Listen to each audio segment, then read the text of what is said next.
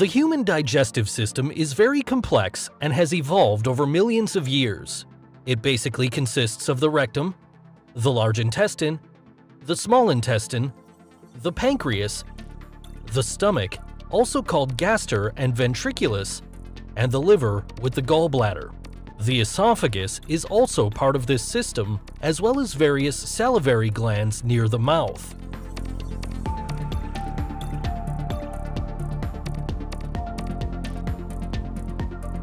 First, the food is broken up in the mouth by the teeth and then mixed with saliva with the help of the salivary glands.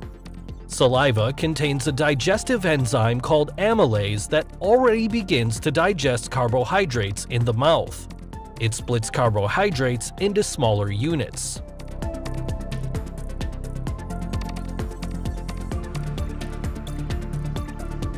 The ball-like mixture of food with saliva, also known as bolus, is pushed into the throat by the tongue, and finally into the esophagus, which propels the bolus to the stomach. The esophageal lumen, that is, the opening inside the esophagus, is very flexible, which allows boluses of different sizes to be transported. The esophagus consists of several layers. These layers occur throughout the entire digestive tract. The two outer muscle layers are responsible for peristalsis. Through these two muscles, the bolus can be transported from the mouth to the stomach, even if the person is standing on his head.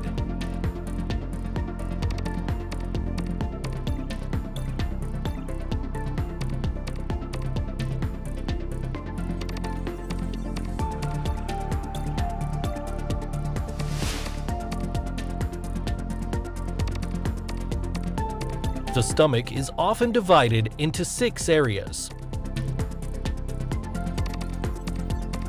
The stomach is composed of a similar structure to the esophagus. It has a longitudinal muscle layer on the outside. Underneath, we can find circular muscle fibers. In addition to this, there is an oblique muscle layer overlaying the mucosa. On the inside, there are rugae that allow the stomach to enlarge when food is consumed. The stomach wall contains gastric glands. They produce mucus, which is able to protect the stomach wall from the secreted gastric acid. Gastric acid is produced by simply smelling or seeing food, but also spices, and the stretching of the stomach causes the secretion, that is, the release of gastric acid. About 1 to 2 liters of gastric juice are produced per day. Since the esophagus does not have a protective mucus layer like the stomach and esophagus are separated by a sphincter. It relaxes when a bolus is pushed from the esophagus into the stomach and then contracts to prevent acid and food from going back up. Gastric juice consists, among other things, of hydrochloric acid, the enzyme pepsin, the intrinsic factor, and lipase for the digestion of fat.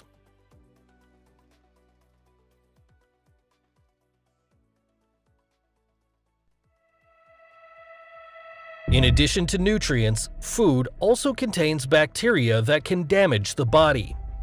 The components of hydrochloric acid are able to destroy harmful bacteria.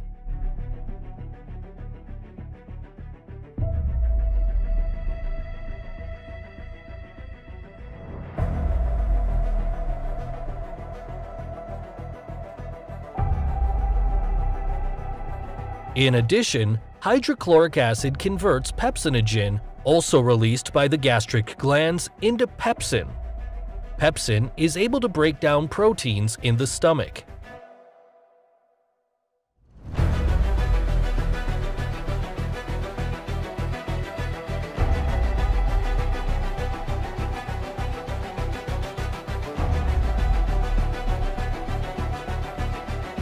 For a vitamin B12 absorption in the small intestine, the intrinsic factor is needed, which is produced by the gastric glands.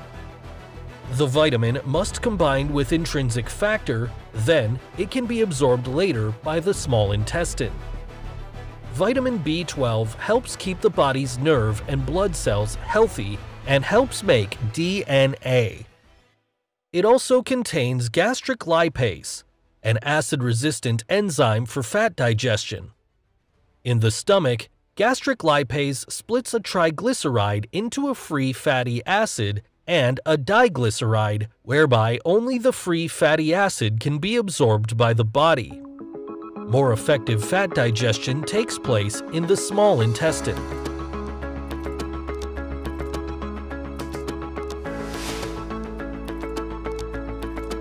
Through gastric juice and stomach movements, which take place approximately every 20 seconds, the individual boluses are mixed to a semi-fluid mass of partly digested food, the so-called chyme.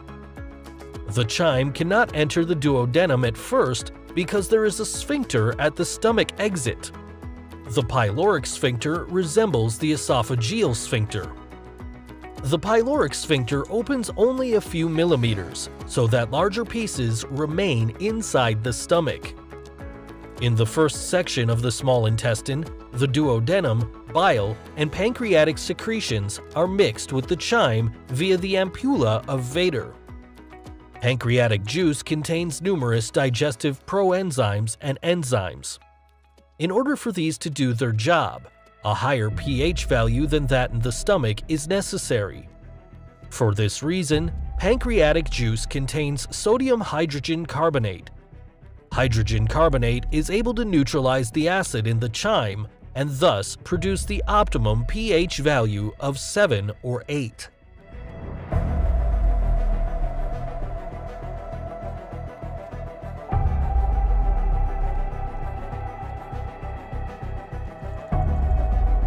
Pancreatic juice also contains proenzymes. It is only through enterokinase, released by the duodenum wall, that the proenzyme trypsinogen becomes trypsin, which can split proteins and activate other trypsinogens. We also find alpha amylase, which we had already found in the mouth. It now does the rest regarding the splitting of carbohydrates, which it converts into maltose and isomaltose.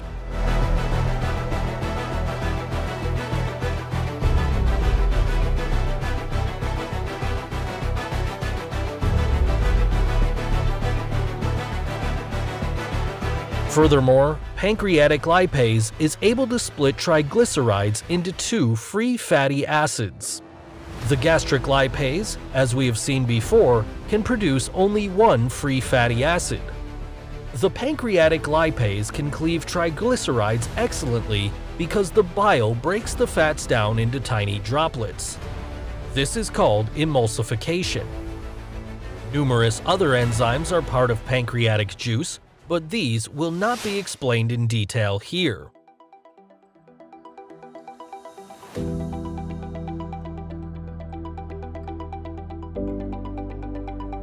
Bile is produced by the liver cells and transported to the gallbladder.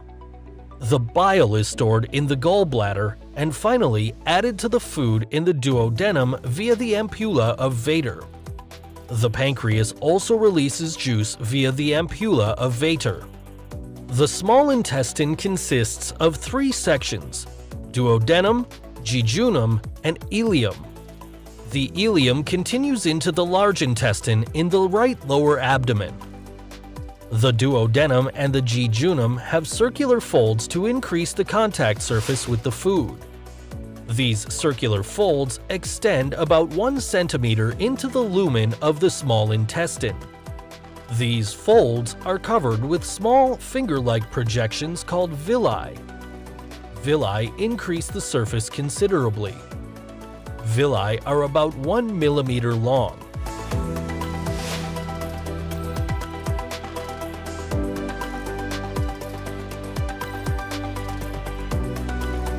Each villus contains blood capillaries and a lymphatic capillary called lacteal, which we will see later. The nutrients, marked green here, are absorbed by the villus and transferred to the blood capillaries.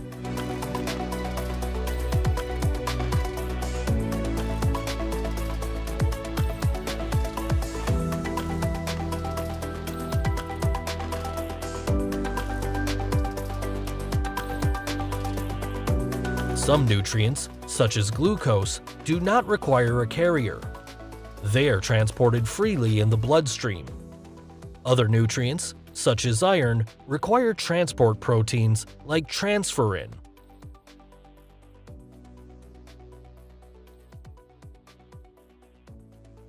Fats are transported by chylomicrons, which are lipoproteins.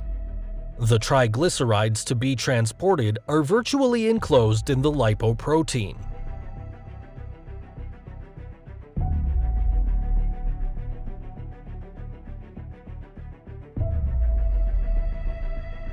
Chylomicrons and triglycerides are then transported through the lacteal of the villus. Each villus is covered by even smaller microvilli. They multiply the intestinal surface considerably. The microvilli absorb nutrients and transport them to the inside.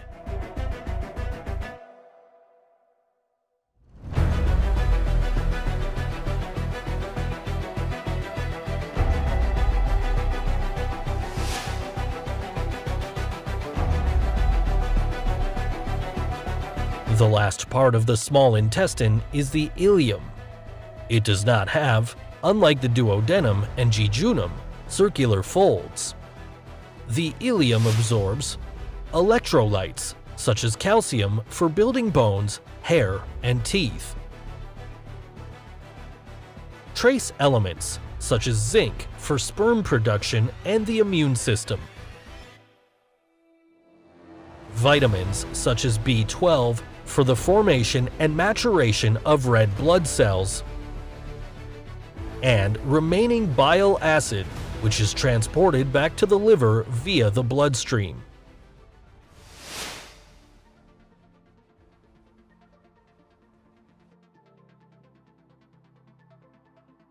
As with the esophagus, the food is transported by peristalsis.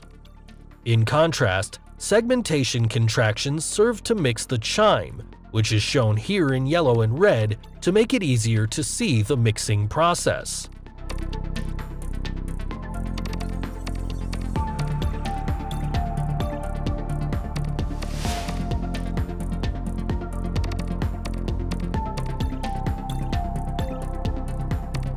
The large intestine is thicker than the small intestine.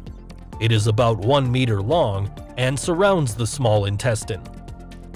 The small intestine is connected to the large intestine via the Bowheen's valve. It opens when chyme is to pass from the small intestine to the large intestine. The large intestine does not have any villi like the small intestine because most digestible substances have already been absorbed in the small intestine. However, the large intestine has an estimated 100 billion bacteria inside. They are important for many other tasks, such as the production of vitamins and the decomposition of fiber for the body's energy production. Many of these bacteria are an important part of the immune system by killing harmful germs. Through peristalsis, the chyme is transported from the ascending colon to the transverse colon to the descending colon. On its way through the large intestine, water is removed from the chyme. Furthermore, mucus is added for proper excretion of waste. Substances that cannot be absorbed through the small intestine or the large intestine remain in the rectum and are finally excreted through the anus.